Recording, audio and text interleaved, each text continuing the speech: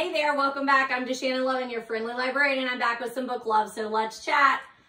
It is Friday in May. We are 2 weeks from the end of school and the beginning of summer. For a teacher, that is a magical, magical time. It is the worst of times. It is the best of times. Let's merge those two lives together, that teacher and book chatter. I have lots of books to talk to you about. Some ones that I finished, it's kind of out of the screen there, but some that I finished since the last time we've talked, some updates on some things that we have going on, some book hauls, and some added recommendations. Stella's roaming around down there and knocking into my plants that are all ready to go out on the porch, but it is currently May 12th. Yes, currently May 12th in Ohio, which means it's a little shady, no pun intended. Trying to put your indoor plants outside or even to start planting for the garden. So I need to do it. Maybe I'll do some tomorrow, but I'm still just a tad bit hesitant. It's not super, super warm today. And we had a frost not too long ago, but maybe I'll start putting some out. I did buy 2 big hanging baskets from the cheerleaders fundraiser this week that they always have right before Mother's Day. And I have those hanging on the front porch, but those are easy just to take down and bring inside. So I'm not sure. We'll see. All right, so as always, let me get this table cleaned off so we have a cleaner slate for me to start talking to you about some books. Get out your list because you're going to want to add some of these titles to your to-be read list. I'll talk a little bit about summer reading, but not a whole lot because I do hope, and I do say, that this year, when school is over and summer has started, I will make more videos. I want to talk to you about things like a summer reading list and go through some of these series. Like I just finished a Kate Carlisle. She had a brand new book come out and I've read all of her books so far. So I would like to do dedicated videos to talk to you about some of those, my favorite authors and my favorite series or my favorite genres, that too. So I promise, gonna do it this time. So give me a minute to get it all straightened out and I will talk to you in a minute. All right, that's a little bit better. I can't remember if I've worn this shirt before or not on one of the videos. I planned on updating that this weekend, and I will link it below. But it does say Book Nerd, and then on the back it's got a bunch of pictures of like book stacks. So I will take a picture of that and also insert it here for you. Pretty sure I've mentioned my Harry Potter wooden earrings. I love these guys. Once again, I'll see if I put those in there and try and link those for you too.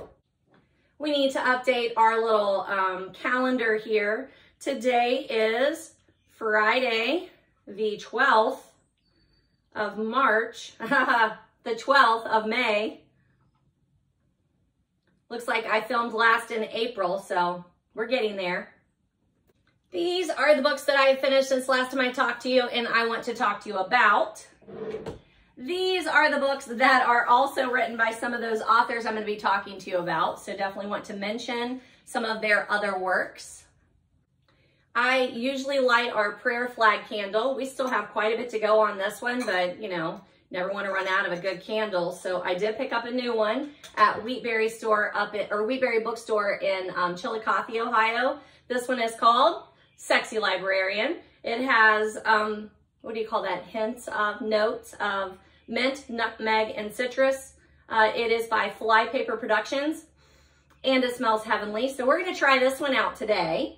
And have a little something going on while we're getting ready to settle in for a little evening here with you to talk about books in my own little personal library. I so enjoy sharing it with you. And being able to just suggest books to anybody who needs suggestions. I've got them. I love talking about books. I love telling you what I've read or what I want to read or what I've heard about. I just really, really enjoy it, and I'm glad that you're spending a little time here with me. You don't have to watch the videos. You could just listen. I just like doing them on YouTube because I like to show you the covers of the book, and a lot of that kind of stuff is visual to me. But if you are someone who has more time when you're driving or working around the house or whatever, you could totally just listen to these. We're just drinking plain old coffee. I know it's in the evening. It's like 5 o'clock. Took me forever. I had to stay after school to catch up on grading some notebooks because it's the end of the year, end of the quarter, and I didn't want to bring them all home, so I worked a little late, and then by the time I got here, I don't even know, it might be 6 o'clock. No, we're around 5 o'clock. That's not terrible. before I'm able to get settled and started with you. And although it is a little rainy and overcast, I have the porch door open because it is lovely outside. Stella's outside laying in the grass, drinking up the sunshine, and you will probably hear her because our neighbors, who used to just be part-timers, are now full-time, and they have 2 dogs, a new puppy, and another dog that is crazy. And when those 2 dogs come out, she just can't stand it. She goes right to the fence, goes crazy, and then they all come over, sniff each other, and walk away like nothing ever happened. So you're probably going to hear that a time or two because he does take them outside quite a bit because Cookie is a boxer, I think is what that's called, and has a lot of energy. Hopefully Cookie will not join us through the open door, but it is a possibility. Even though we do have a fence, I think Cookie could probably get over or under or around the fence somehow. All right, let's get started. Okay, so it looks like the last book that I talked to you about back in episode 34, I believe, was Colleen Hoover's It Starts With Us, which is number 2 in that series. It ends with us and then it starts with us. Looks like that's the last one that I talked to you about. So that puts us at book number 22. And shock and surprise, we're going to start with an Agatha Christie. So the Agatha Christie we are going to start with, this is the 22nd, this is the 22nd Agatha Christie in the chronological reading group that I'm in. Started in January of 2021, January, yes, of 2021. Is that right? Nope. We started in January of 2022, and we are 22 books into reading Agatha Christie in chronological order, and that is with the A.B.C. Murderers. Now, I could never get a copy of just the A.B.C. Murderers on its own, so I have this book. It's called Postmark Murder, and this one is a 4-in-1 volume. It has A Caribbean Mystery, Nemesis, Murder in Mesopotamia, and Appointment with Death. So this is not the one that I'm talking about currently. What did I do with A.B.C. Murders? I must have read it online because I didn't get a copy of it at all. Let me look. All right, let's try that again. It is the A.B.C. Murderers. So this one is a paperback one. This one is coming up later in our chat. This is Murder in Mesopotamia. But this is the A.B.C. Murders, a Hercule Poirot mystery. This was number 22 in our chronological reading. According to Goodreads, it's the number 13 Hercule Poirot.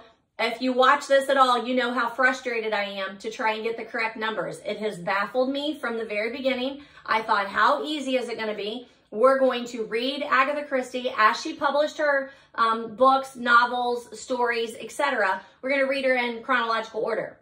No, it is not that cut and dry. So it has been very frustrating, but an interesting experience nonetheless. But according to us, I think I've been saying number 22. Number 25, this is my 22nd book of the year. Number 25 in the Agatha Christie chronological reading. Number 13 with Hercule Poirot. You probably don't give one flying flip about any of that, but it has consumed my life for the last, year and a half. So I am very meticulous about it, and it's irritating that I can't give you like an official number. We follow my Facebook Zoom group. We follow the list that is put out by the Agatha Christie website. It's like the official Agatha Christie estate, I guess is what they call it. I don't know how it is, but it's on their website, and they published a chronological list, and that's the one we're following, and we are calling gold. Sometimes it agrees with Goodreads, sometimes it does not. But this isn't my favorite because you can tell it's not a vintage copy. This is just a copy I picked up, looks like at the Book Rack and Murray for $4. And it was originally $5.99, so it's not like it was a great deal or, any kind of great edition. This one's just published by Berkeley. But I did really like it. This is a really, really good read. I gave this a 4 out of 5 stars. Most of my Christies are 4 out of 5 stars or 5 out of 5 stars. Very seldom do I have a 3 out of 5. I really did enjoy this one. We're calling this our number 12 Hercule Poirot, not 13 like Goodreads. But I think that's because we include his short story collections. And I think we did not include maybe Black Coffee. I think that's where the discrepancy lies for us. I love reading the books, watching the TV adaptations or movies, if that's what they have, listening to the All About Agatha podcast, reading the Wikipedia articles, and then just, you know, doing a deep dive into each one of these. And this is one that had 2 TV adaptations, one with, can't remember what his first name is, but Malkovich. It's super, super dark, but way worth watching. And then, of course, you have the regular one, the TV adaptation with David Suchet. I prefer that one just because it's lighter. Like, I know they're all about murder, but it's so much lighter, and I love David Suchet at this point. And the Malkovich Poirot is just a lot darker, sadder, somber. Doesn't come through with the humor like most of the Christies do, but it is still super well done. Like, I enjoy seeing how different people interpret Hercule Poirot, either in a TV movie or in a movie or in a TV adaptation. I enjoy that. The Malkovich one also differs quite a bit from the book, so just be aware of that. I mean, always just read the book first to start with, and then you're not going to be disappointed. But I appreciate the adaptations, even if they are different and slide from the original. This one does come with a list of the cast of characters, you know, so when we're talking about, you know, things that come into the book, this one does have a nice list of characters, which is super helpful. And it does move at a different pace than the regular Christies, because you know if it's A.B.C. murders and you catch on with the A, that there's going to be a B and a C. I don't know, it seems to move a little differently. There are lots of the Agatha Christie hallmarks that we have come to look for, things like inheritance, drugs, and then they add in this lovely cat that's in the cafe, a ginger cat. That's really cool. It takes place in 1935 England, and it was published as a modern day novel at that time. I listened to, I think, 2 different audios too. Like, I read the book, but then I also listened to the other audios, and and because they're narrated by Hastings, those are very comforting reads, very cozy reads. This one does switch, though, between first-person narration and third-person point of view, which is kind of odd. You, I think, are hearing from the murderer or someone that thinks they might be the murderer or that we think might be the murderer, so that part's a little weird. She does have great titles in this one, though, things that we have come to expect, like Poirot makes a speech, the third letter, description of a murderer, the scene of the crime. And it is marked in the beginning when you have the contents here, and then it tells you the chapter titles. It does notice when it is not from Captain Hastings' personal narrative, and at least you know it's coming because it is very different. Now, it is one of the things I've really come to love about Agatha Christie is that she doesn't have this like set of rules that she follows and doesn't deviate from. It feels like we are 25 books in, and she's still playing around. Like, she'll play around with who's telling the story. She will play around with how the murders take place. She plays around with who's telling the story. Her locations are very different. Sometimes there's that locked room or a closed circle, and then sometimes it's just not. So I really like that. I like that some of hers are more humorous than others. Some are darker than others. She's still doing short stories. There's been a play in there. Like, she's all over the place, and I'm here for that. I love it. I'm really enjoying it, and you're always welcome to join us. It's on Facebook, and I'm also link it in the notes. It's the Agatha Christie Chronological Reading. Author study, I think it says even.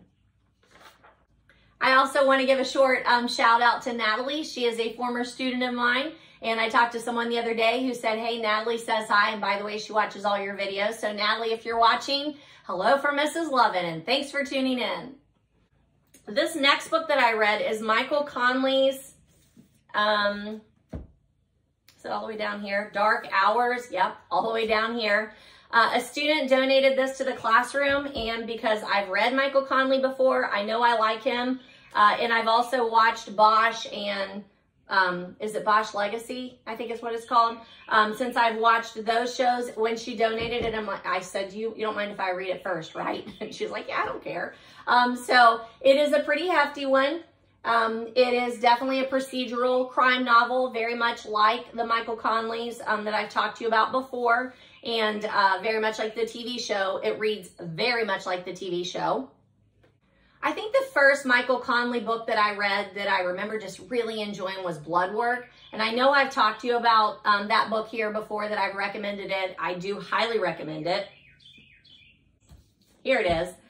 So I have definitely talked to you about this book. I really enjoyed this. I think this is a great thriller, great detective story. I liked this. I didn't like it as much as this. And that might be because these characters I've already met by watching them in Bosch and Bosch Legacy.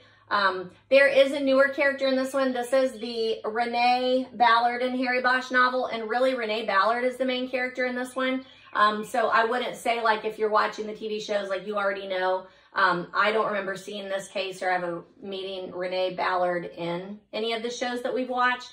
But this just stands out in my mind as just such a really, really good book. And I'm pretty sure I mentioned whenever I was talking about this book before, this is one of those books that then they did make a movie, and I watched the movie and they changed the killer.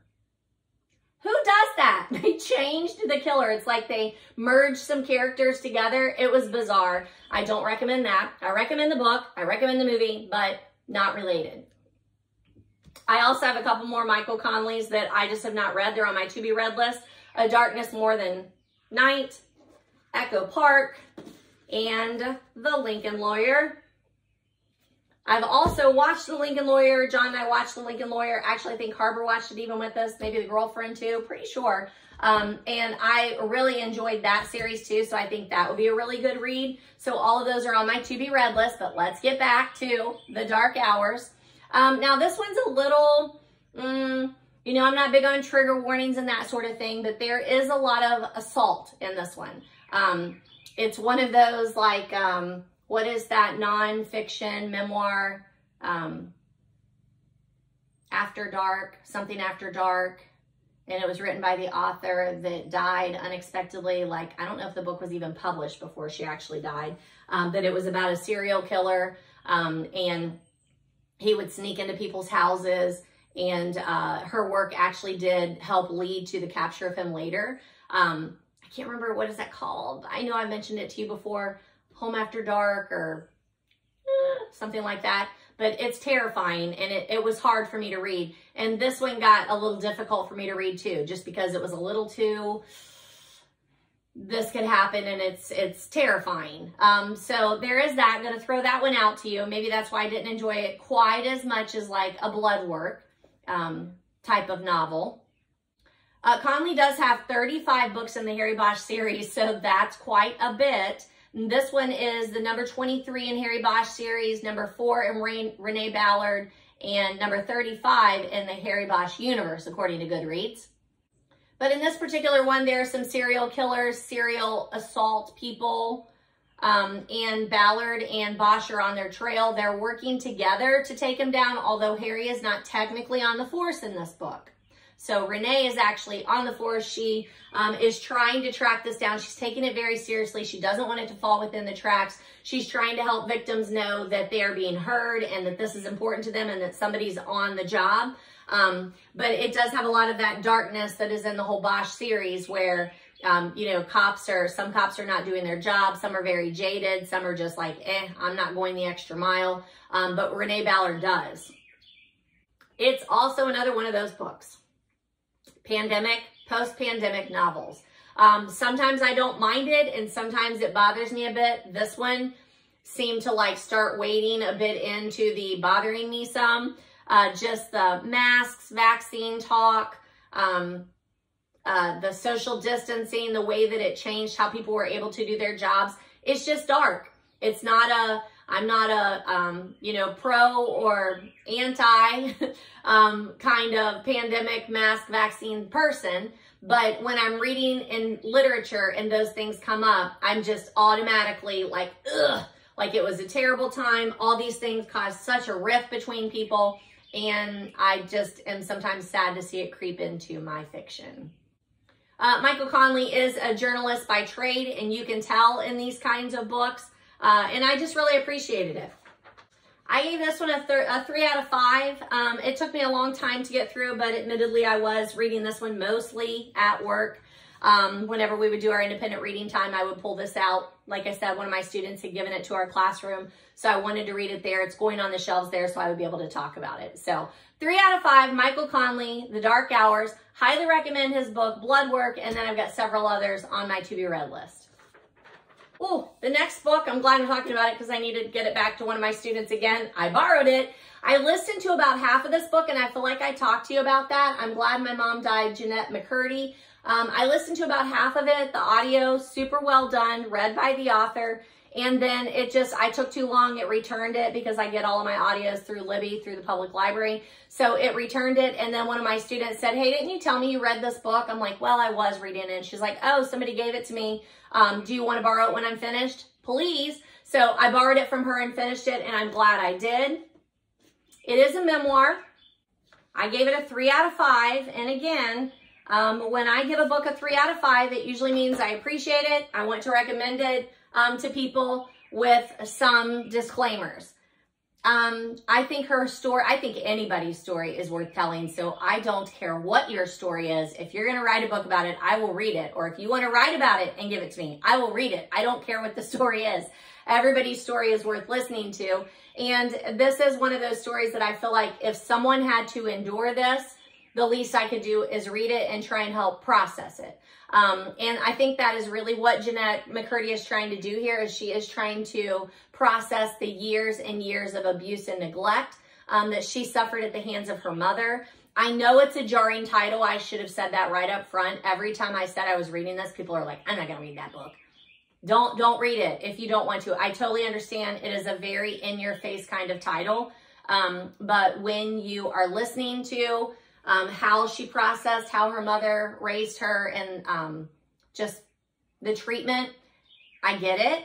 I understand where she came across this.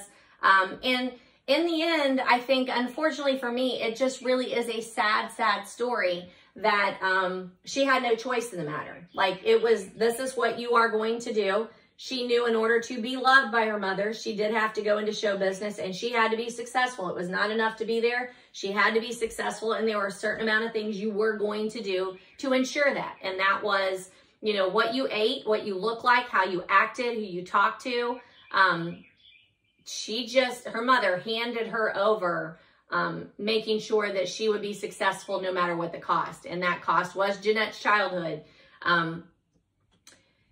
I know that I'm in the minority with the 3-star rating, and I get it. This book has won lots of awards, and you should think about that if you're considering reading it, because I think it is a very popular modern read. This is the kind of memoir that a lot of people like to read. It also mentions other people that she was in movies and TV shows with, and I think there's some sort of draw towards books like that too, where you're hearing those people's stories through someone else. But I think she's very generous most of the time with the way that she talks about people and describes people.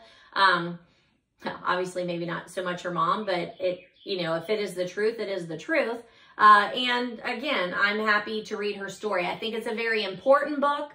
This is not a side that we often see, and it's also kind of a cautionary tale about people who want to be famous no matter the cost. Well, the cost might be pretty costly. It does touch a little bit on, like, when someone is famous, how everyone around them expects them to take care of them. I think that's an interesting aspect to it. You can tell McCurty has gone through tons and tons and tons and tons of counseling and seeking help. And she came a long way from that. And a lot of that does come out in the way that she talks to you also, which I think is helpful. There's just a little bit too much of a cringe factor for me, I think. Like, some things she told me, I didn't need to know. I could have done without having to know that or read that. And I get it. Again, you can tell your story however you want to. It's just a little hard for me to recommend because of that cringe factor. Like, yes, one of my students was reading it, but I couldn't recommend this to any of my high schoolers, quite frankly. I don't think that there's enough to outweigh that cringe factor for me. But lots of people go through life trauma. This is a book about life trauma. And McCurty does go beyond just telling the story to here's how I process it.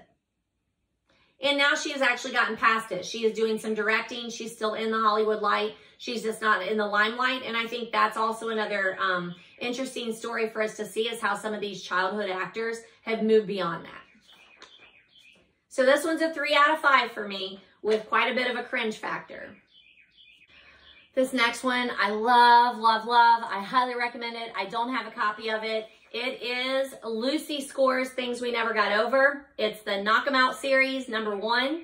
I knew that my daughter-in-law, or my future daughter-in-law, had a copy of it. So when we were going down there for spring break, I didn't take as many books as I normally would because I knew that I really wanted to borrow that one and read it. And I read it just within a couple of days. It was so good. I love this book. It was so fun. It was exactly what I needed.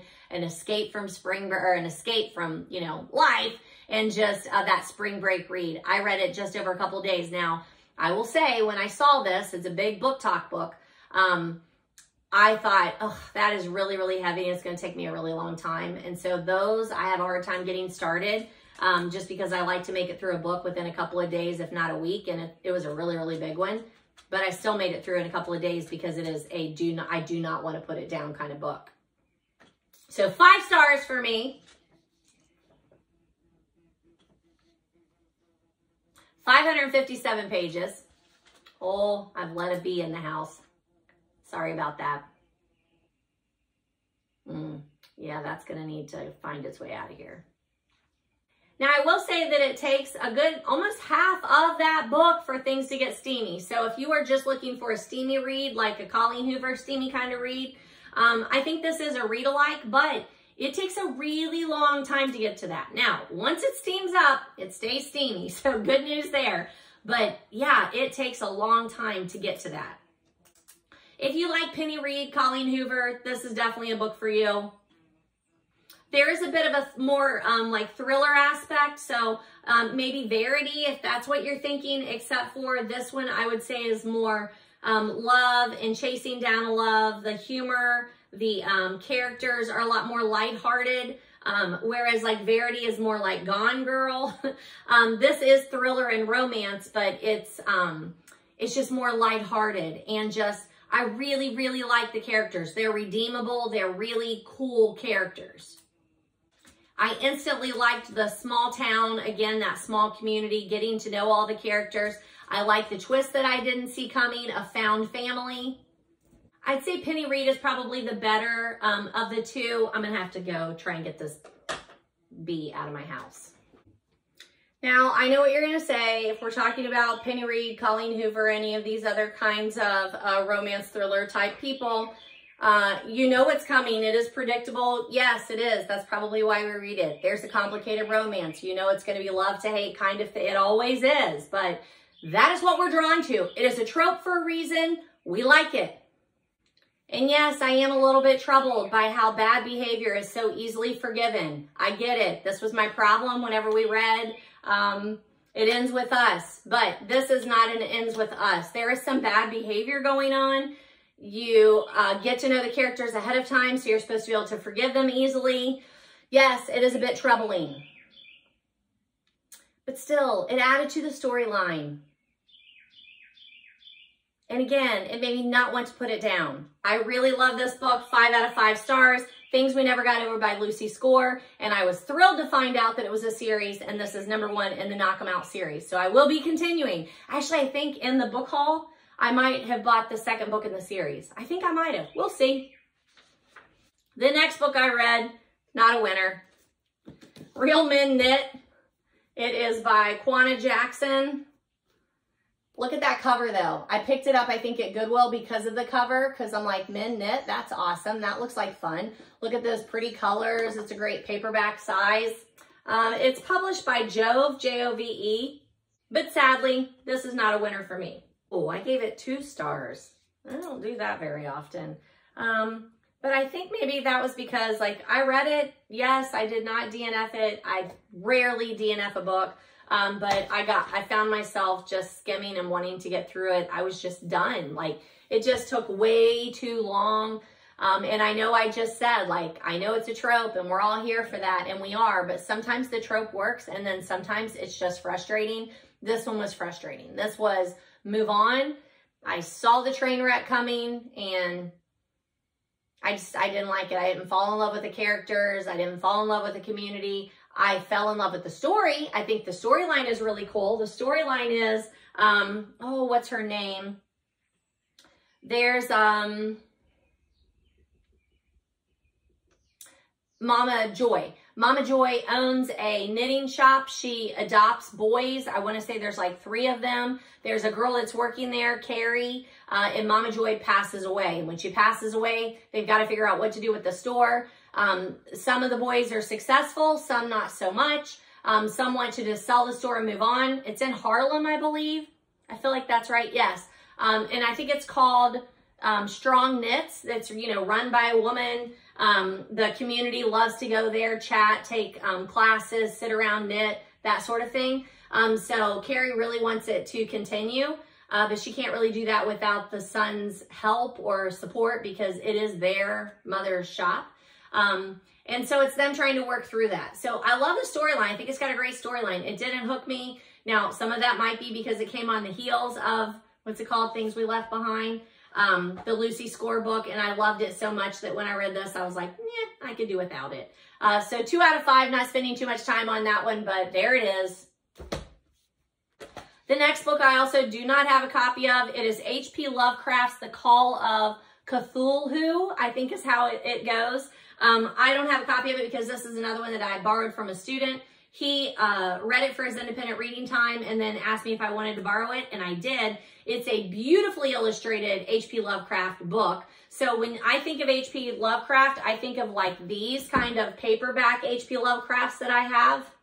And just so you see the other side of that, this is so cool. Like they look like this on the back.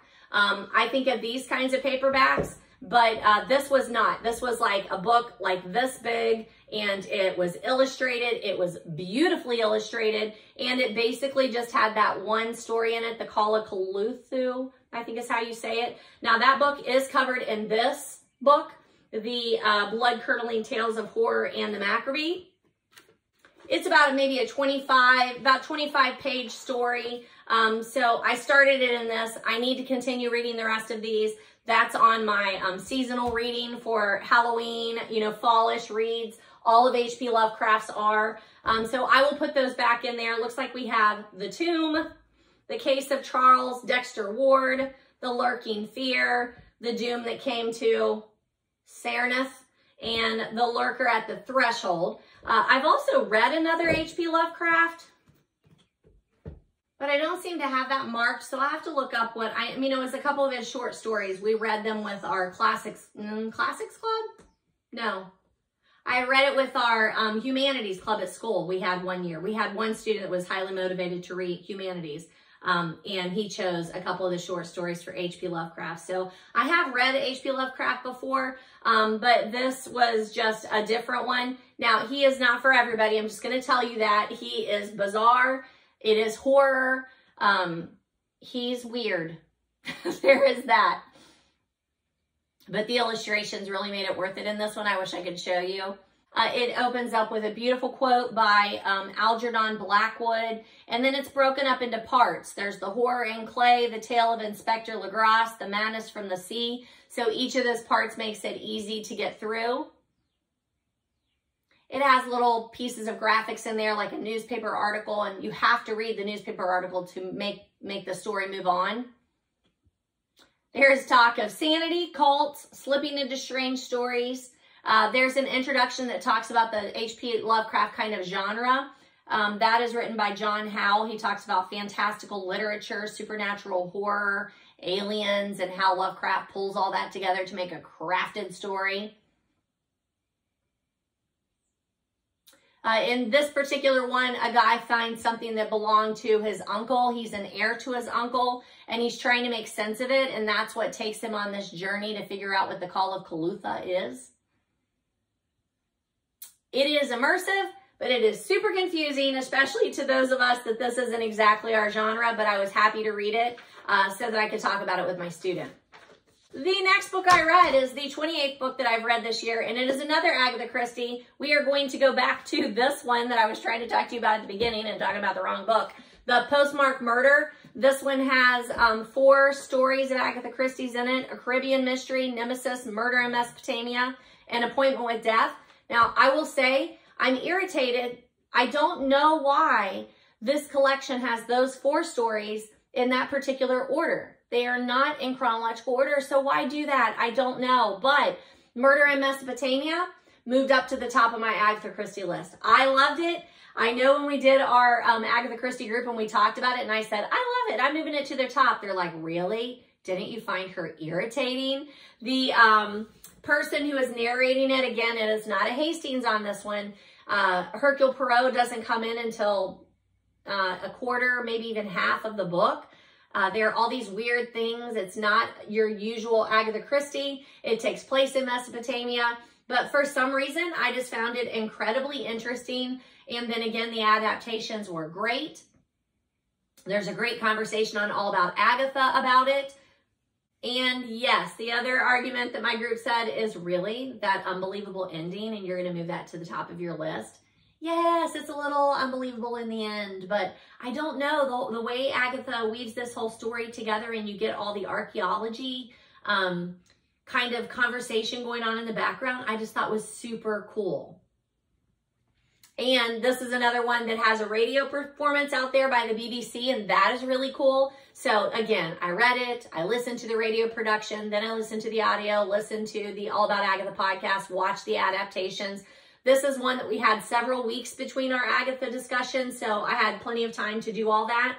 And a lot of times when I am, listening to an audio or listening to the radio production after I've read the book, I just catch so many cool little things that I'm like, it's odd that they put it in there like that, or they might change a little bit, or the way someone acts something out, it's awesome. I really, really like the different portrayals of the characters in all the adaptations. Poirot does say that murder is a habit, and in this one there's a title that's actually titled Murder is a Habit, and he said that before. It is a closed circle mystery, and I think those are always super cool to see how she's going to craft that and try and lead you in the right direction so that the reader has the opportunity to guess who the murderer is before she gets to it. It has a lot of the Christie trademarks: poison, masking, way too many characters that you can't keep, apart. There's several young guys that kind of all blend together. Marriage, alibis, and affairs. So if you like Agatha Christie and you haven't read Murder in Mesopotamia, pick it up. It is lovely. 5 out of 5 stars for me. The next one I'm going to talk to you about, I read this for a class. I am a teacher, therefore we are always doing continuing education. I am trying to get to the next little section in our pay scale where it's Master's Plus. We did have a Master's Plus 15. Now we have a Master's Plus 30, and I am just a few from that. So I signed up to take this course online. It's the Writing Revolution. And so this is an educational book. I'm not going to talk very much about it, but if you are a teacher, it is a way for you to teach writing to your students, and you can do it across the board. Like I had elementary teachers, intermediate teachers, middle school teachers, and high school teachers in this class with me. It is by Judith Hockman, and I use several of the activities in my classes with great success. Like we literally are using one right now with our final essays, and it seems to just take some of the guesswork out of writing essays for kids that are still super nervous about how do I plan this out, how do I do it. Really enjoyed it. I don't know that I gave this, I probably gave it 5 out of 5 stars because like I said, it really worked for me, and I will be incorporating more of it next year into my classes. That's book number 29. Book number 30 is this treasure. I picked it up at the Book Rack of Murray. I actually did pay $4.50 for this one, even though it's a little, paperback. But I did because, I'll have to see if I can get you a better picture of this. But look at that spine. I saw that and I'm like, what is that? That's cool. And it looks very much like the front of the book. But it is called Heather and Homicide. It's by Molly MacRae, the Highland Bookshop Mystery Series. I knew I was probably getting into the middle of a mystery on this one, but I'm okay with that. According to Goodreads, this is book 4 in that series. I really enjoyed it. I always go into a used bookstore, even Goodwill, with a book list, knowing what it is that I'm looking for, or books that are on my radar that I want to either get for my classroom or get for here, books that our book club is reading, that sort of thing. But I always come out with something that wasn't on my list, and that was the case with this Heather and Homicide. In this case, judging a book by its cover worked out for me. I will go back and read the first 3 in this series. The main character is Janet Marsh, and she has moved from the States to Scotland. Apparently, in the first 3 books, Janet has found other dead bodies, and in this one, also happens. She is running a bookstore, the Jan Bonnie Books, with her daughter and some friends who are also running, I think it's a bed and breakfast or a tea shop next door. Apparently, she's been very involved in finding dead bodies before. She seems to have a talent for ferreting out the truth. And there are just so many lovely parts to this little cozy. This was just a good example of what you want in a cozy. And this, again, I read on spring break, but you want a book that's, if you're looking for a cozy, you want a book that you want to sit down with at the end of the day or in the morning hours or, you know, after a long day at work, and you want to get lost in it for a while. That is this kind of book. Scotland, bookshop, murder, mayhem. It's just super, super fun. 4 out of 5 on this one, just because it's a cozy, but I loved it. There's also some talk about miniature books in this one too. There's like, you know, like when she runs the bookshop, she talks about some of the books that are there and like local authors and visiting authors that are coming in. And then there's also like a little miniature book that is at the heart of one of the murders that takes place here. That is Heather and Homicide by Molly MacRae. The next book I read, do I not have a copy? I do not have a copy of, but it is one of the Cleo Coyle books. I've talked to you about this series before. It is the Coffeehouse Mystery Series. This is one that I need to read, Dead to the Last Drop. I haven't read it yet, so I'll let you look at that cover, but that is not the book that I read in the series. The book that I read in the series was Once Upon a Grind. I also have this one that I picked up not too long ago that I'm planning to read this fall, The Ghost and the Haunted Portrait, a haunted bookshop mystery, so that's on my to-be-read list. But the one I read this time, or listened to actually, was Once Upon a Grind. It was number 14 in the Coffeehouse Mystery Series. I gave this a 3 out of 5. I think I reviewed one of these last month, if I'm not mistaken, in my videos with you. And the kicker is, I love the series, I really do, but it's starting to slow down for me. And I'm listening to it, and it's too long.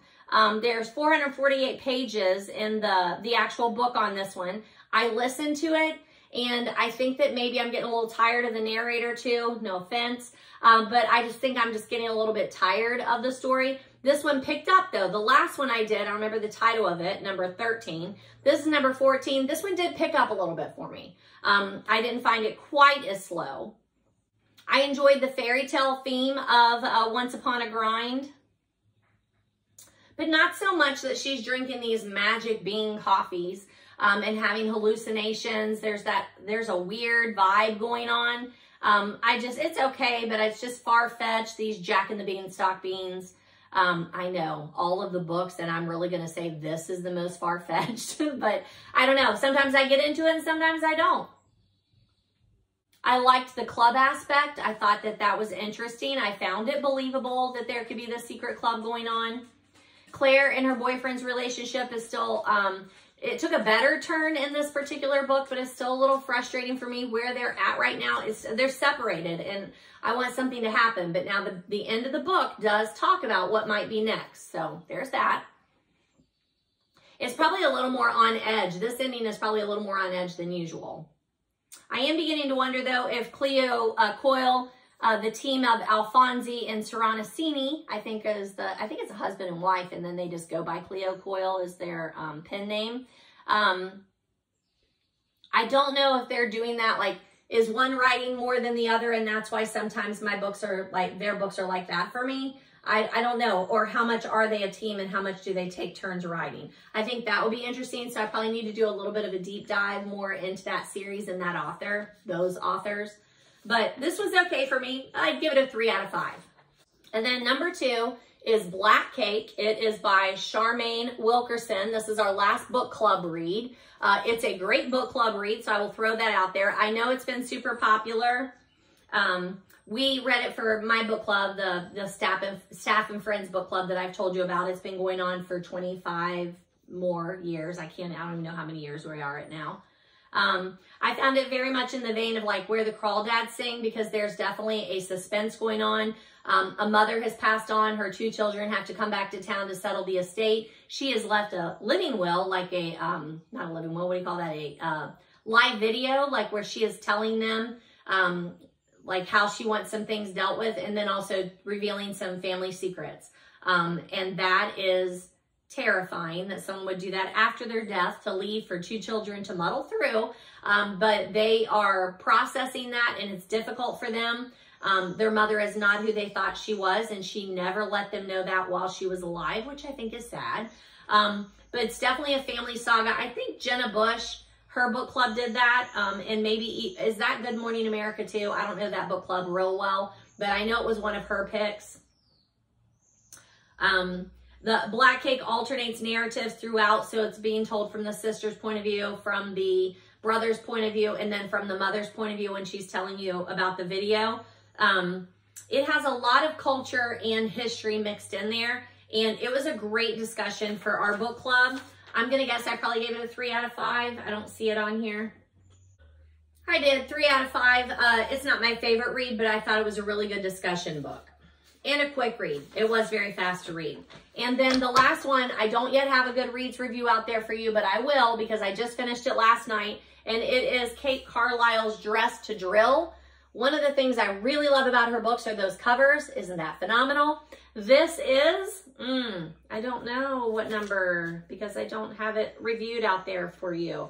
But it's part of the Fixer Up Mystery Series. 1, 2, 3, 4. Maybe number 10 in the Fixer Upper Mystery Series. I started reading Kate Carlisle because of her Bibliophile mystery series, and there's probably 20 or 25 in that series. I started with those, and then when she put these out, and actually I feel like I might have even watched it on Hallmark Movies and Mysteries, this series, the Fixer Upper Mystery Series, before I actually read one of the books. I'm not sure about that. But either way, Kate Carlisle is one of those cozy mystery authors that I started reading and then decided, hey, I'm going all the way back to the front and reading these in order because I love them. I've read all of the Bibliophile mystery series and all of the Fixer Up mystery series. She's got a few odd outliers out there that I still need to track down and read. But she is definitely one of those authors that I want to talk to you about, just her and just her series this summer. So putting that on the to-do list. But this Dressed to Drill was really, really good. I really enjoyed it. I read it in a matter of days. It was one of those that I kept sneaking off, trying to find some time, like between grading papers, because it's that time of year, and trying to get the outside of the house cleaned up and stuff, and, you know, working with my husband and being like, I'll be back in a minute. And then running upstairs and reading a little bit before I came back outside. It's that kind of book because I really wanted to get to the end. And it's a fun mystery series. It is very cozy. And her series, I think, are also interesting because the main character, the sleuth, the amateur sleuth, their main job is so interesting. So you've got the Bibliophile mystery series. And that main character restores old books. So you always get some kind of history behind whatever book that current one is talking about. And in this one, Shannon always has a job where she is restoring like old Victorian houses. And when she's restoring those houses, she always comes upon a dead body. So just know, if you hire her, there's going to be a dead body in your basement. That's just what's going to happen. But it doesn't matter. It just seems like every time I read these, I know it's coming and I love it. But I especially love the stories that surround both of these main characters and their particular jobs. This one especially, I thought just really got into dealing with what I see happen quite a bit, where someone buys an old church and then is refurbishing it as something else, a house, a coffee shop, a bookstore. In this particular one, I think it's going to be an art gallery, if I'm not mistaken. And then just telling you, like, what is that process? What do you need to do to take an old decrepit building and make it, you know, make it something that people can repurpose into something and be safe and beautiful and appreciate that beauty. It's one of the things about America that I feel like we don't do a great job of. We're very disposable, especially with our houses and our buildings. We just knock them down and build new instead of appreciating something that's been there. And I love that about Shannon Hammer in this particular series. So love it. 4 out of 5. And I will update you on the series and that author this summer in a separate video. All right, that's all the ones I've read so far since the last time I talked to you. So we are updated there. Let me move those and get the next set up here. All right, so those are all the books that I have read since the last time I talked to you. So now let's do some revisits and corrections. So in episode 32, I showed you that I had book hauled this. It's called Gym Candy by Carl, let's say Deuker, I think is how you maybe say his name. It is a paperback copy, and it is one that I've already read, but I wanted to have a copy of it here so that I could loan it out. I did have a Goodreads review out there for you, but I think maybe I probably didn't talk to you about it because I didn't have the Goodreads printed before. But it is a young adult novel. It's definitely a guy book. There's just that. Sometimes, like when I'm talking about Meg Cabot, I'm talking to you girls. When I'm talking about Gym Candy, I'm talking to you guys. It's one that got circulated in my high school library quite a bit, and I was like, finally, I'm just going to take it home one weekend and read it and slug through it. And I didn't. I loved it. I didn't have to slug through it. It was a great read. Mick Johnson is the main character, and he is a high school athlete. Let me pull my chair up here a little bit. He's a high school athlete, and he is being faced with some common struggles in high school. He has a lot of pressure from his dad and his teammates to perform.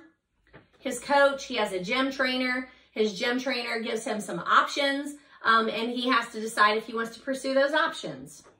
I think it really helps have that conversation where everybody thinks, I can start it, and then if I don't want to continue doing this, then I can just stop at any time that I want to. I don't have to continue doing it and no harm done.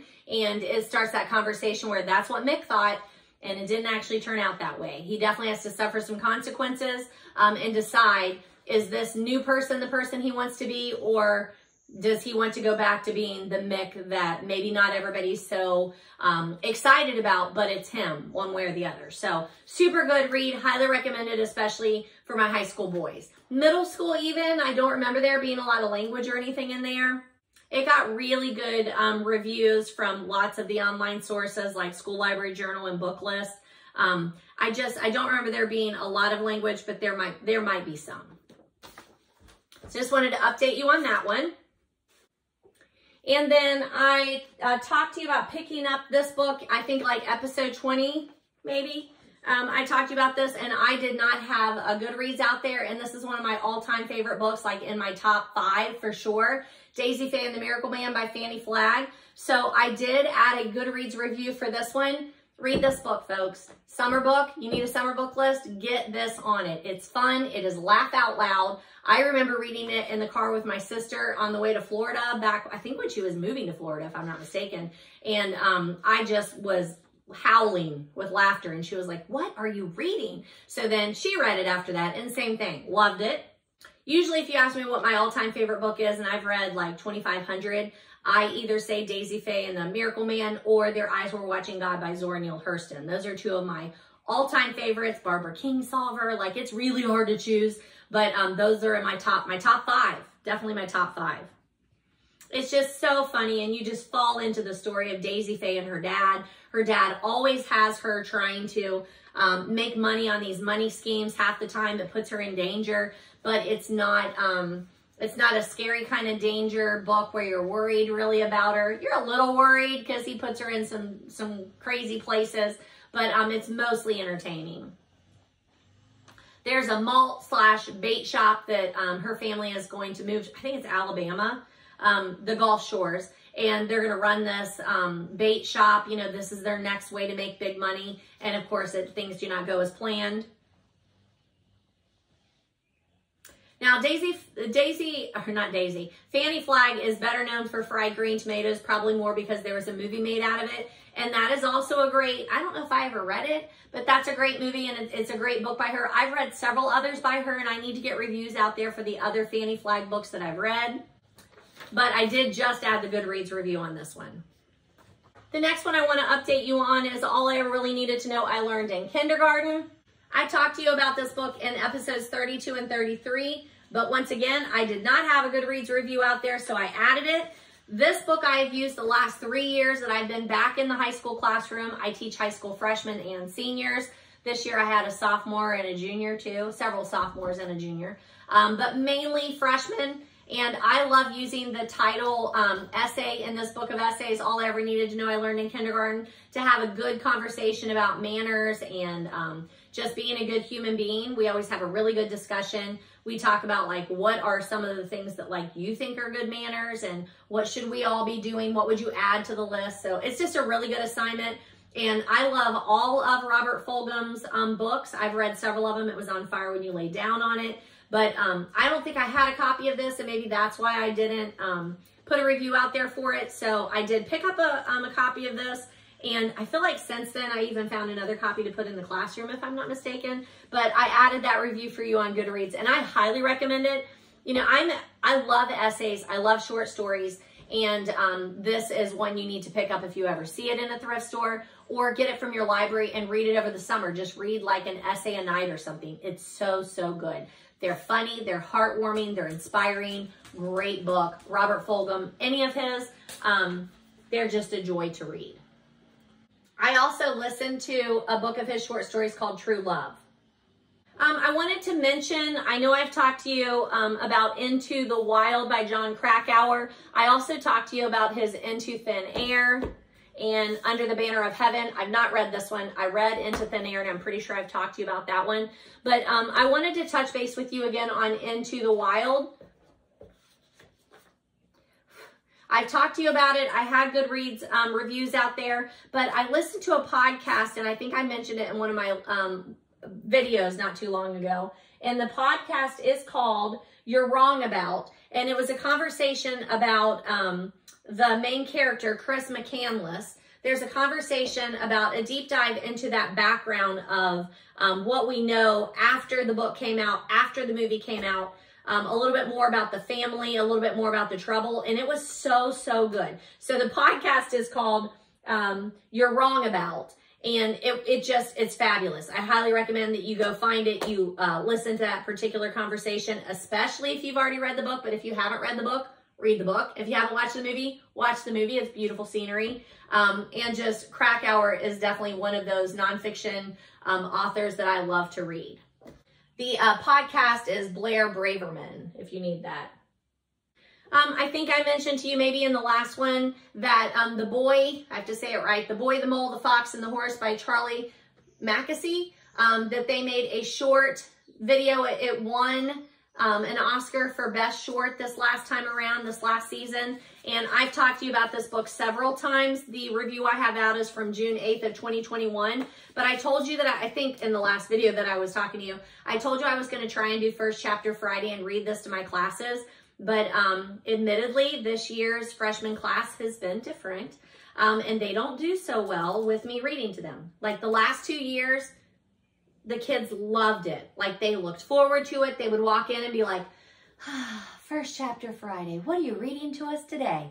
And then this class just not as respectful when I'm reading, not as attentive, just doesn't seem to appreciate it. So then I just didn't do it. Like it's not fun if you don't appreciate it and you're not getting anything out of it. That's not my plan.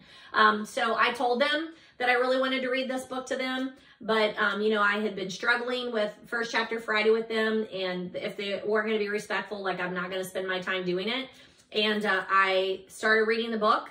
And I think I told you I was going to update you. And I just have to say, they were super respectful. They seem to really appreciate the story. I love this story because I think it has a lot of just affirmations and encouraging you to be a good community member, be a good human being, support others. Understand that a lot of us are going through the same thing. A lot of us feel those feelings of hopelessness or loneliness or not having a meaningful life from time to time. And this book deals with those sorts of things.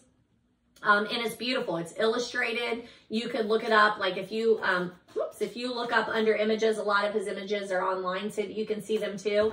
But just wanted to give you that update that they did great. I'm so glad I read it to them. It's a book I want to share with anyone who will listen to me read it to them or just pick it up and read it yourself. I love it, and it went really well for First Chapter Friday.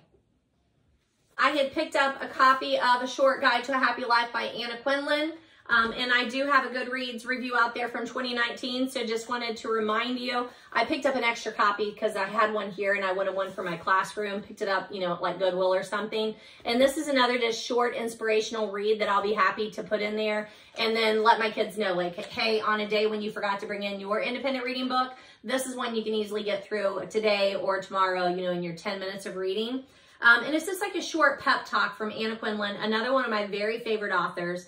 On the fact that, you know, you can lead a happy life. It seemed like the last book I talked to you about was talking about that, because I think they're universal feelings, that we definitely are up and down in how we feel meaningful to other people, and then like nobody cares, and then like our life has purpose, and then our life does not have purpose, and I'm in the right place and I'm not in the right place. I can't imagine that so many of you don't feel that same roller coaster ride of emotions, and these kinds of books sometimes are ones I just like to pick up. Not sure what that was. I just like to pick up and remind myself that we all have those feelings and that it's going to be okay. So that Goodreads review is out there. And then I also had picked up a copy of The Happiness Project, but I already had a copy. So that's one that I will probably put in my free little library if my husband gets it installed this summer. This will be one that I can put in there, or I can share it with a friend. But I did already read this, and I have a review. Oh, I added one. There's a bee or something flying around here. Just ignore that. February 27, 2023, I added that review. I honestly don't remember much of the book, so what I would like to do is next year, because it does start in January, next year in January, I would like to review each time that the month comes around and see if there are things that I need to like start instilling more in my own life, because I don't remember a lot of this book and I know that I read it. So throwing that one out there, and then also I have that extra copy for the free little library, or someone, if you would like it, let me know. And then the last update that I have for you is The Four Agreements. This is another book that I use in my classrooms quite a bit. And I just happened to pick up another copy of that. And I added a review March 28th of 2023 for Goodreads on that. This is fabulous. Go get this book like right now. Right now, just go buy it. I'm going to pick it up every time I see it in thrift, because the 4 agreements are: be impeccable with your word. Don't take anything personally. Don't make assumptions. And always do your best. And it's one that I don't read the whole book to my classroom, but we have a discussion about those 4 agreements and how they could be life-changing for you. And I touch on it from time to time. I just think they're super good. I ask my kids, like, which one of these do you most identify with? Do you have a story about one of those? Can you provide evidence of how that's something that you do in your own life? So added the Goodreads for that one. And then again, I will be putting one of those in my classroom. So that's it for our revisits and corrections, and for our recent reads. So next is book haul. Give me a minute. All right, next section, book haul. I always say I'm not going to have a big book haul, and then I always do. It's the thrifting. I hit a couple of independent bookstores this time. We went to a coffee shop and they were selling a book about Bigfoot. How do I not buy that? By a local author. Come on. So I have another big book haul, and I'm not sorry. I will say, when I'm doing the book haul, usually I'll give you a little bit about it, but then I wait until after I do the book haul video before I look to see if I've got it on Goodreads, or if I've talked to you about it, and then I'll update you on that the next time under the revisits and corrections. So I won't go into a ton of detail unless I already have the Goodreads printed for you, which I don't think I do on most of these yet. So we'll get there. So let's start off. Remember, I am an equal opportunity book hauler. I book haul mostly thrift. Sometimes it might be a garage sale, or somebody gave it to me, or an exchange from the free little library, or every once in a while I go to an actual bookstore, try to be independent, and I purchase the book there. So it just depends. So our first visit is a Goodwill. I don't remember which one, but I ran in somewhere and picked up a couple.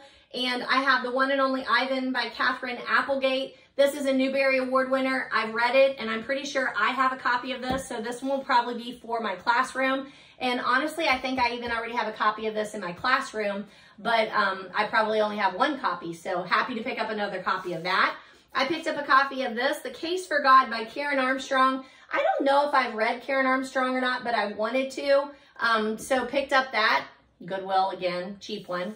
And then Beard on Bread, and it is James Beard. I don't know how much you're gonna be able to pick up in the video, but look, I can't tell if you can see how great that illustration is, but it is a beautiful old book. And I'm gonna show you, if you take off the paper cover, which is disintegrating, it is also beautiful on the actual book. How great is that? And it says Beard on Bread, James Beard, looks like this. And then I have that great dust jacket that is the paper dust jacket. How great is that? And then in addition to that, all of these little found items in the book. So we have zucchini bread. It's Mr. Dunville's recipe. Thank you, Mr. Dunville. We'll try that with our zucchini this summer. We have a recipe from Quick Breads Are Long on Satisfaction, banana bread, honey raisin loaf bread, raspberry bread, and blueberry orange bread. Now, I don't see a date on this particular magazine. Let's see. This coupon expired in 1991 though. So we have that we will put back in there. We have buttermilk biscuit recipe that looks like it was cut off of a flour bag. And then one more. This says, these were all grandmother's recipes. One is in her handwriting. The other two, she had clipped out of the paper. I don't know if this is what she used or not, but it's all I have. It's for yeast rolls, and bread recipe, Betty Steele. It says, is this a 12 or a 2 for cups? And 7 cups of flour? I don't know. This is exactly how it looks on the recipe card though. And then the recipe card's also on the back. So I don't know. Somebody left it in there. I will try them. I've been thinking I would like to make some bread this summer. So putting that on my summer to-do list. Bake bread. Currently, I am picking up my bread at the Kroger Bakery or Jungle Gyms, depending on which one we run into that week. And they always have like smaller loaves of interesting bread. Like the one I have now is a cranberry walnut, and it is so delicious. So I don't have time to do it right now. I'm so glad that Kroger does it for me, and I love them. I also got these little pats of butter at Kroger. They're like, one was a crushed red pepper infused butter. One's a gorgonzola, and I think the other one was a honey garlic or something maybe. They came in like in little pats, and there was like 6 of them. So just saying, I have no idea what section they were in, but when I saw them, I'm like, I'm never gonna see that again. I'm gonna pick it up right now. So happy to pick up that James Beard on bread. I just talked to you about Fannie Flagg, and I forgot these were in the haul. I have already read the all-girl filling station's last reunion. So I will check to see if I have a Goodreads review out there for that one, and if not, I'll add one. And then putting this on my to be read, I Still Dream About You. I have not read that. Picked up this one. It is Mac's Best Friend, Hero and Marine. The story of a canine hero. And it also is a book. A movie. Did I read this? I don't think I've read it. Might have seen the movie. Not sure. I'll check in on that. And then that takes us to my birthday was April 9th, and my sister gave me this book. It is called The Irresistible Blueberry Bake Shop and Cafe by Mary Symeses. And it does have a reader's pick guide inside, and there's a little blurb on the front from James Patterson. So that's interesting. It has a little sticker on the back. She bought it when she was on vacation at Wall Drug, if you've ever been to Wall Drug. And it also has a beautiful bookmark in there that I think she said they picked up there too. Pretty sure that's what she said. But either way, that's on my summer reading list. I'm happy to get moving on that. This next section, our public library had their book sale. You know how most public libraries have a book sale. I feel like it's always this time of year for our public library, but I always pop in and get some good ones there. And I got this, Fast Food Nation, which I've already read. So again, I'll look to see if I have a Goodreads review. If I don't, I'll add one. But I also don't think I have a copy of that already here. Looking on my nonfiction shelf, I don't see it.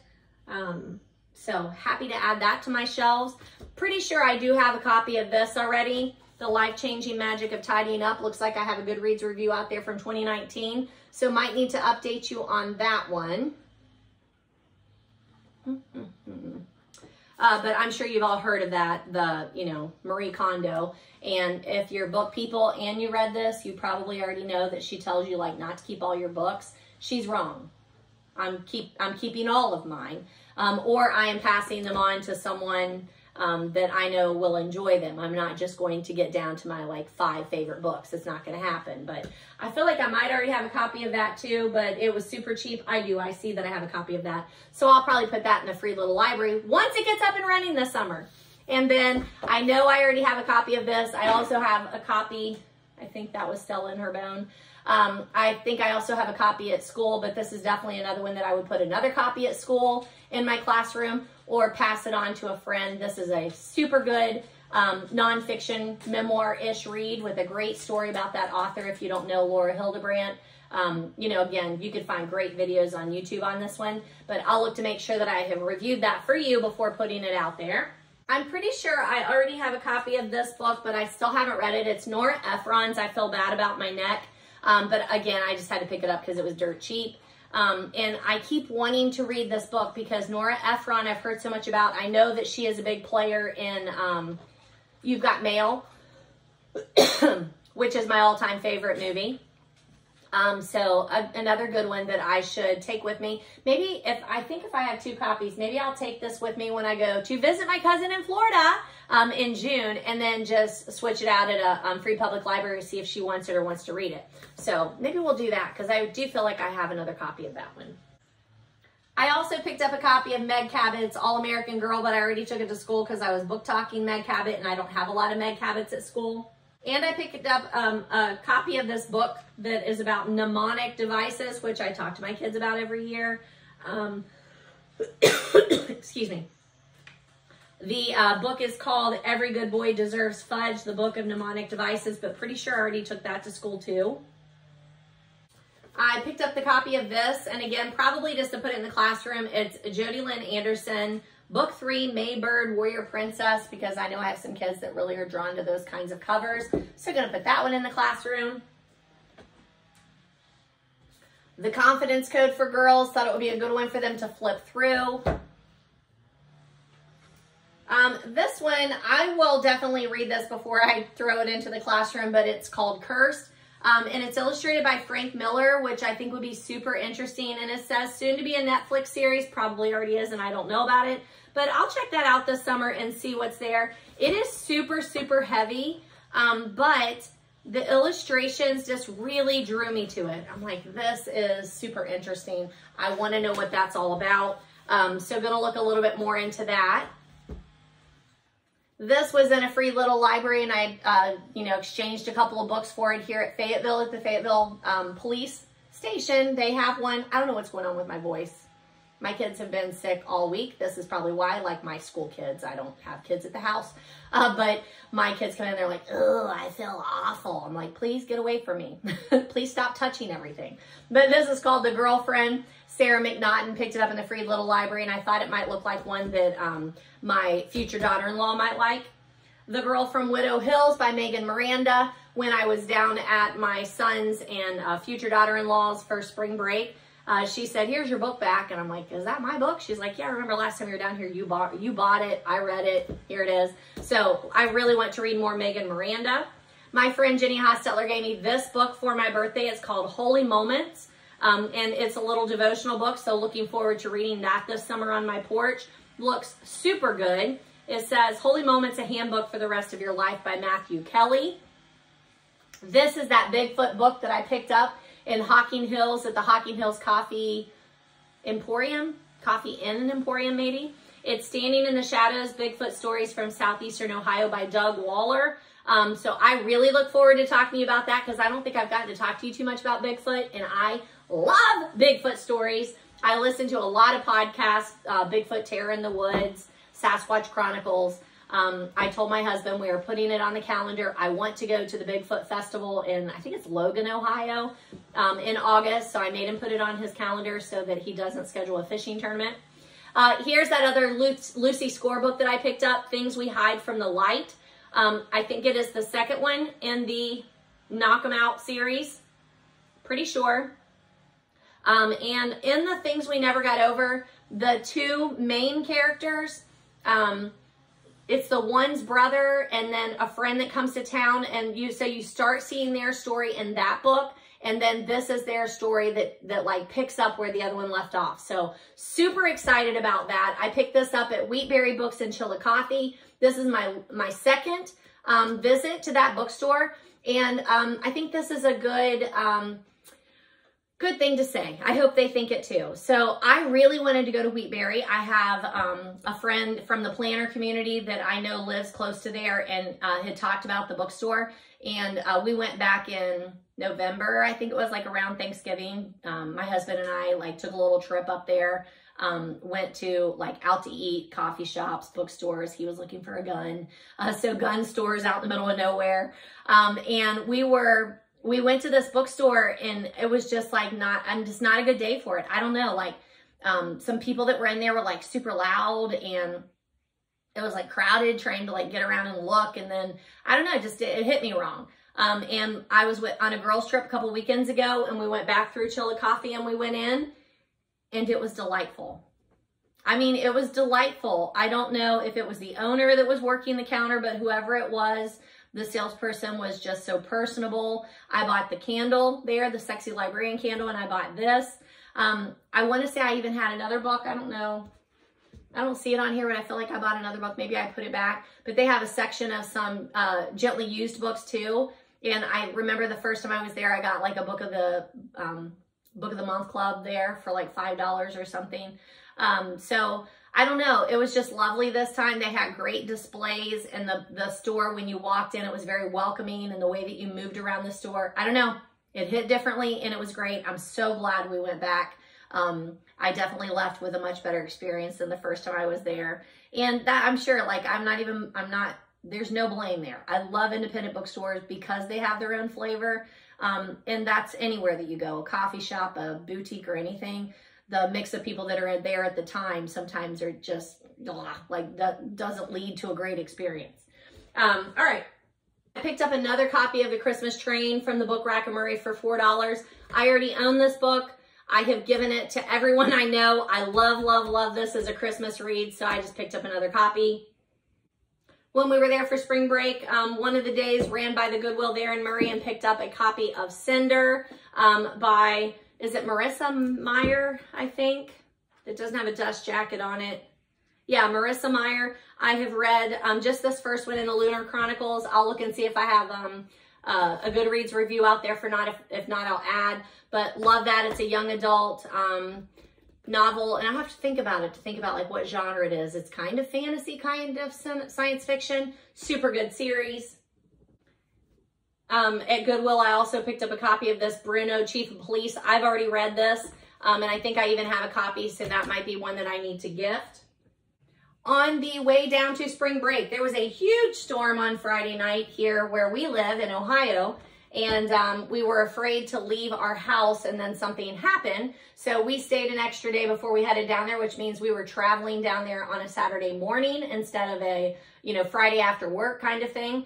So that allowed us to stop at an independent bookstore in Eddyville, Kentucky. It's called the Shire Bookstore. Loved it. Just really interesting. From the outside, it's like in a strip mall, so it doesn't look like anything special. But as soon as you walk in, she really has it set up to have its own distinct flavor to it. I bought this book. She had some new and used books in there. This one is Before the Coffee Gets Cold. This is on my summer reading list. I have meant to read this book forever. So picked it up, and now it's on my reading list. I don't have it with me. I think I took it to school today, but I also bought an Agatha Christie, like one of these vinyl stickers. Like, I like to buy these at coffee shops and such and add them to, these thermoses that we drink out of. And there was an Agatha Christie one there. Loved it. And then she also had one Agatha Christie, Passenger to Frankfurt. So I picked that one up. It was $5. And I picked up this Riley Sager. Now this one I think I paid a bit more for. Looks like $12 maybe.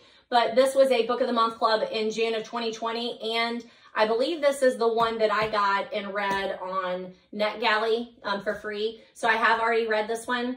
But I really, really love it, and I often want to recommend it to people, so I went ahead and purchased it because, again, it's a Book of the Month Club, and I love those. I just love how those look. I think it's a great publication edition. Now, I'm not going to go get it, but I probably should. I'll wear it the next video. How's that? My friend gave me a Hercule Poirot little vinyl sticker and also a Hercule Poirot headband from Storied Arts. If you've not seen that, boy, are you in for a treat. Storied Arts. Google it. It's amazing. But I'll wear the headband next time when I'm talking to you.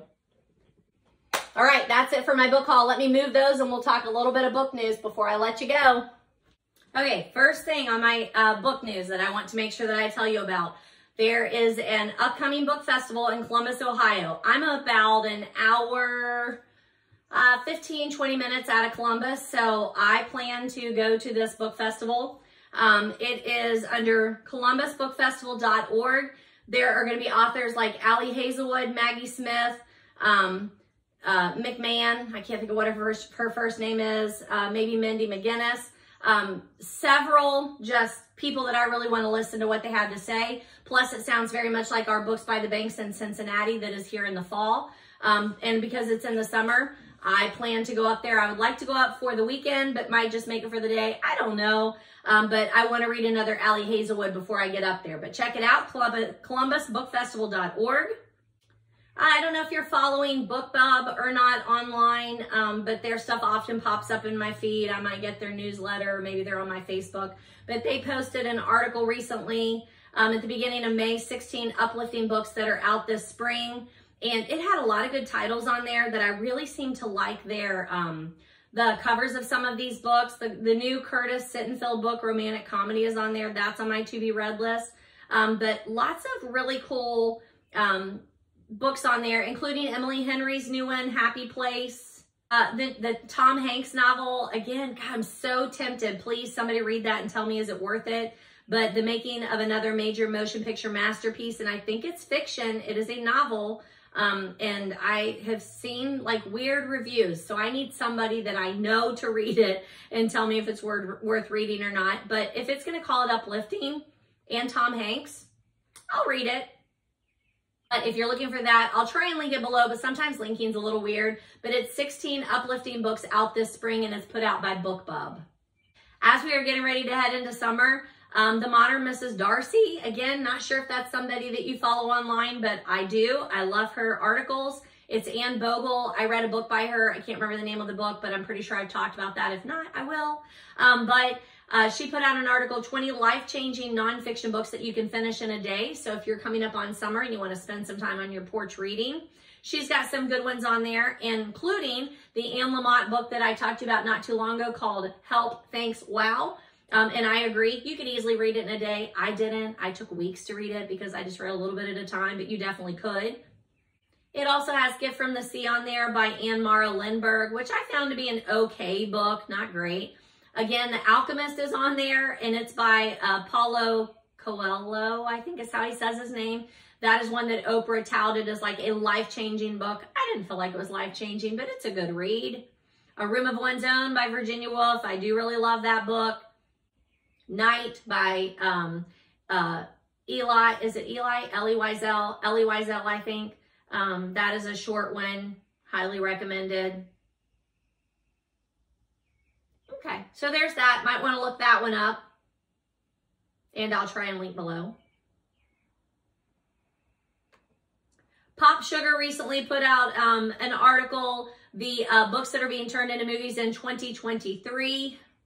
Excited that it includes a Taylor Jenkins Reid. They are doing One True Loves, which I have not read. I think we all know Judy Blume's Are You There, God? It's Me, Margaret is being put out in a movie this year. As well as there's a documentary just about her, but I've never read Are You There, God? It's Me, Margaret. And I should have. It's around my time period. I don't know how I missed that. Pun intended. But I don't know how I missed that. I don't have a copy of it, so I need to find it. Harold and the Purple Crayon, children's book. Dracula. How many more Dracula adaptations do we need? I don't know, but I will watch them all. My favorite, of course, is Halloween Party by Agatha Christie, which is technically being produced under the title A Haunting in Venice. So it's kind of adapted from the novel. I've already read that novel. I read it like early on before I ever started this whole Agatha Christie journey. So I'm super interested in how that's going to work out. But it's Brannig, again, he's the one doing it. The Ballad of Songbirds and Snakes, I feel like I've talked to you about that and the fact that it's going to be turned into a movie. And I know that not everybody loves that book. I do. I think it's one of the best in the series, if not the best in the series. So throwing that out there, might want to take a look, but it's 12 books becoming movies in 2023 by Pop Sugar. Currently watching the new season of Dalgliesh. It's by James. I can't remember what the author's first name is. It's not Henry James, right? I don't think it's Henry James. But I am currently finishing up the second season and that. It is on Acorn, I believe. But that's such a good series to watch and it makes me want to read the books. Emily Bronte's Wuthering Heights is being turned into a movie. I think they're calling it Emily, if I'm not mistaken. If you're watching Luther on, I can't remember what platform some of these are on, but that is actually from a novel by Cross. The Last Thing He Told Me by Laura Dave was turned into a series on Apple TV Plus, which I don't have. I Need to Read Lessons in Chemistry. I have not read that, and they're turning that into a movie. Killers of the Flower Moon. I've talked to you about this one, and it seems to be closer and closer to getting out there. I don't think I have a date on that yet, but super excited about that one. I did read that book, and I loved it. Colleen Hoover's It Ends With Us is being turned into a movie with Blake Lively and Justin Baldoni. I don't know who he is. The Pale Blue Eye on Netflix actually has an Edgar Allan Poe connection somehow. I think it's Edgar Allan Poe as a young cadet, but I haven't watched that yet. I have not watched Taylor Jenkins Reid's Daisy Jones and the Six. That came out in March on Prime, I believe. I have the book Saint X, haven't read it yet, but it's going to be on Hulu. I'm watching the Will Trent series. I don't know if you are, but you should be. It's so good. It is a detective procedural kind of movie or TV series. It's very much like a Monk. It's not humorous, but like Monk, well, kind of. But, you know, that quirky kind of detective who has special skills. It's that kind of a show. But that is actually from a Karen Slaughter series, so I would like to read that. Riley Sager's Home Before Dark is becoming a movie. Is that the one I just talked to you about? It might be. Maggie Stepfader's Shiver is being turned into a movie. Gentleman in Moscow will be on Showtime. The Color Purple is being turned into one by Alice Walker. And Love and Gelato, which is a young adult book I have not read, but that's supposed to be coming out on Netflix. Whew. All right, I think we're good. That takes you through the books I've read since the last time we talked. Some revisits and corrections, a book haul, and then some of these. Oh, I pulled them up here and then I didn't show them to you. Let's see what we have. Some other things here on the table before I say goodbye. I'm trying to read this Anderson's Fairy Tales. That's on my short list. Our next Agatha that I need to read by next Friday is Cards on the Table. I am reading this. Why has nobody told me this before? It's nonfiction, and I want to pass that on to my son's fiance, so I need to read that within the next, they're coming in like 2 weeks. I need to get it read. I am working through this one, The Subtle Art of Not Giving. My next Colleen Hoover is Ugly Love.